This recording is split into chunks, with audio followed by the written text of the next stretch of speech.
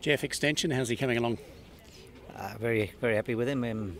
Settled in good. He's a real relaxed type of horse. Doesn't much phase him at home, but you never know how they're going to travel. And very happy to ridden him the last couple of mornings, and he's gone around not putting a foot wrong.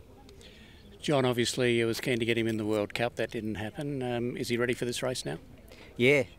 I think he feels very comfortable on the surface, and it would have been interesting had he got in the World Cup, but it wasn't to be. And the duty free looks very competitive, very tough. But I do believe that the three Hong Kong horses are proper Group 1 world-class horses, and he's always been in the money. He's a real consistent horse.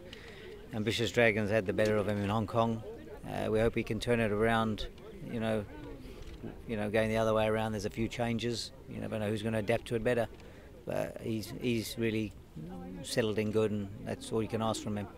Well, you need to put him in the race and make sure he's right, sort of there at the top of the straight in this.